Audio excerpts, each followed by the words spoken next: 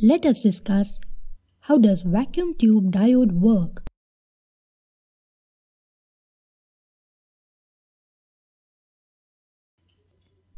In November 16, 1904, first vacuum diode was invented by Sir John Ambrose Fleming.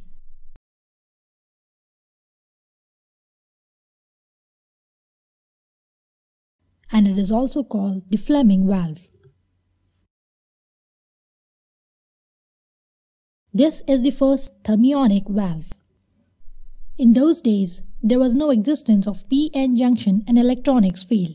Here, the vacuum diode works mostly like modern diode, but its size is larger.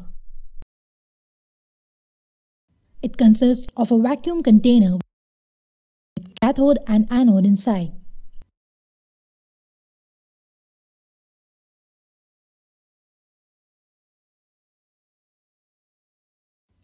This cathode and anode are connected across the voltage source.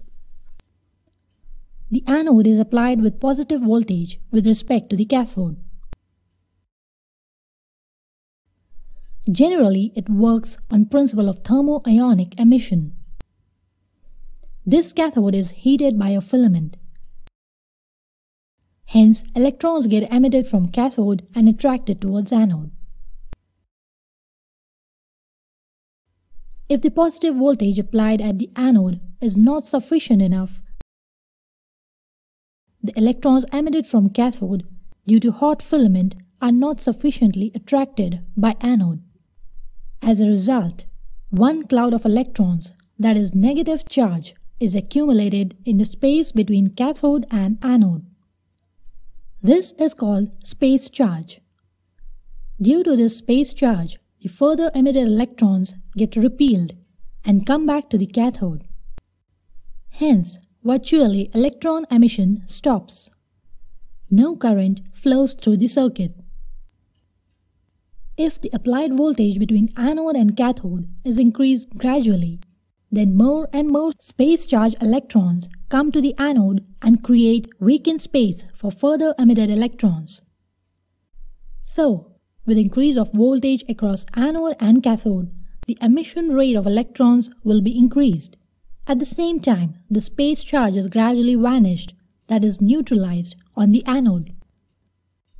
Once, for certain applied voltage between anode and cathode, the entire space charge is vanished. There is no more obstruction for emission of electrons from the cathode. Then a beam of electrons starts flowing freely from cathode to anode through the space. As a result, current flows from the anode to cathode. On the other hand, if anode is made negative with respect to cathode, there is no electron emission from it, as it is cold, not hot.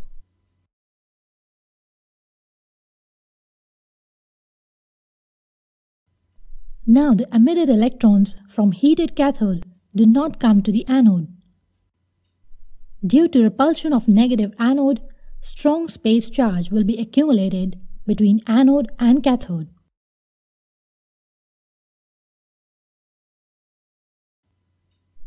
Again, due to repulsion of this space charge, all further emitted electrons come back to the cathode. Hence, no virtual emission takes place. Hence, no current flows in the circuit.